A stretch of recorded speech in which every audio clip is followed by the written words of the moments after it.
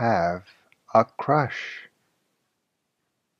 When someone has a crush on someone else, it means that they are attracted to, obsessed with, romantically interested in that person.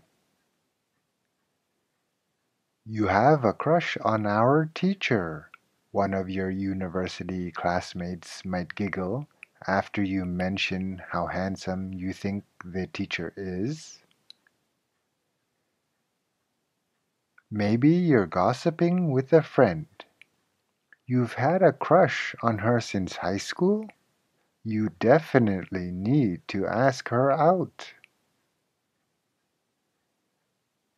I've had a crush on our manager since I first met her at the company Christmas party. One of your coworkers might be telling you a secret. As is plain to see, having a crush on someone means that you are enchanted, captivated, spellbound, seduced by, interested in them. Having a crush on someone is most often used amongst younger folk and often implies a temporariness to the infatuation, fondness, preoccupation.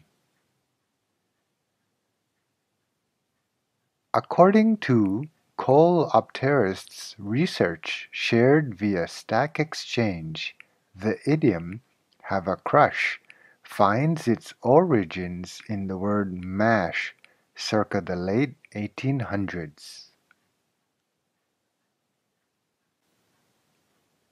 Mash comes from the Romani word masharava, meaning infatuation, allure, entice. But as verbs in English, mash and crush share the meaning of reducing something to a uniform consistency. As happens often in language, these two words with similar meanings came to be used interchangeably, and by the end of the 19th century the word crush came to replace mash entirely.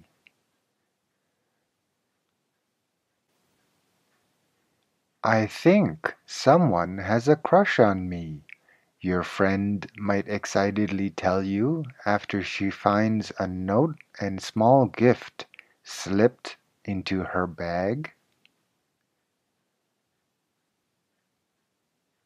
Perhaps you're chatting with a friend. I seem to get a crush on every cute girl I meet.